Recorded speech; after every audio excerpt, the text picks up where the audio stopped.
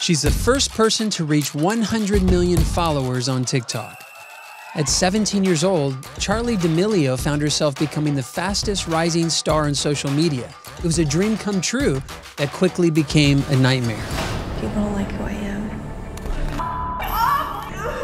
With the millions of people now watching her videos, Charli became super self-conscious about the way that she looked, slowly becoming a perfectionist. I have to be this person that is happy and upbeat. Are we walking weird? Do I sound stupid? What am I saying? What does my hair look like?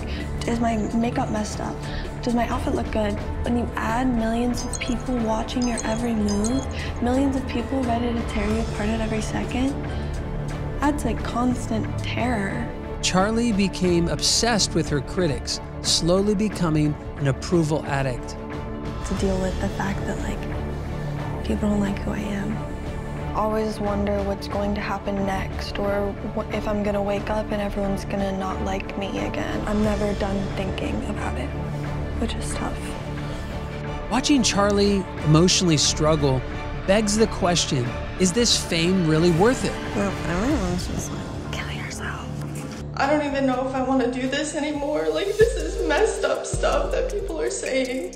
If this is the community that I'm in and the community that I put myself in, I don't know if I want to do that anymore. Don't tell people to kill themselves.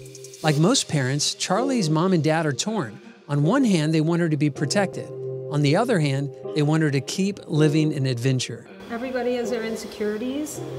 It's hard to work through that, but she uses dance to get through her emotions. So to see people on these apps say she's not a real dancer, you're a good dancer.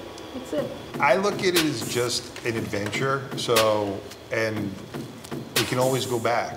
At my age, I'm excited about this whole thing, and fame aside, business aside, it's just cool. I'll tell you what would be cool.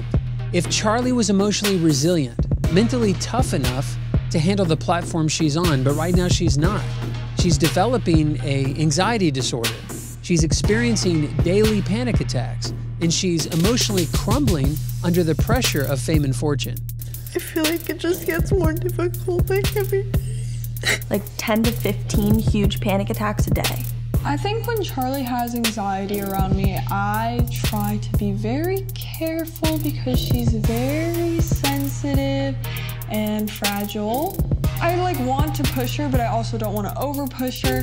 If I was working with Charli or anyone like her, I would do a combination of exposure response prevention therapy, ERP, and cognitive behavioral therapy, CBT. This unique combination challenges her to face her fears in incremental stages while also rethinking the criticism that she has to face every day. I call this therapeutic challenge Heart Your Haters. You should give it a try.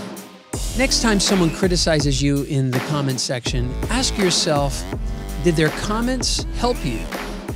Perhaps their comments pointed out an area you needed to improve. If so, give them a heart. Did their comments entertain you? Perhaps they said a joke that was at your expense, and an emotionally healthy person must learn to take and make a joke about themselves. So start practicing now and give them a heart. Did their comments advise you? Perhaps they gave you some good but harsh advice. You can take or leave the advice, but make sure you give them a heart. Did their comments rebuke you? You know, a wise person learns to receive a rebuke well. You know, it brings humility, but humility will always look good on you. So give them a heart. Did their comments toughen you? You know, at the very least, the negative comments evoke out of you an insecurity. That is a point of weakness. And like a good boxer needs a good sparring partner to get in the ring and show them where they are weak and where they need to be strengthened, so we need haters in our life to show us where we're weak and give us an opportunity to strengthen ourselves. So give those haters a heart. Every time you heart your haters, you're training your brain to find gold in the garbage. There is tremendous value to criticism. You just have to learn to find it. And when you get really good at this skill, you will become unstoppable. But for some reason, if you simply cannot endure the harsh criticism, get off social media. You are not emotionally strong enough to handle it. Aristotle said there's only one way to avoid criticism: do nothing, say nothing, and be nothing. I'm social psychologist Brooks Gibbs. Thanks for watching.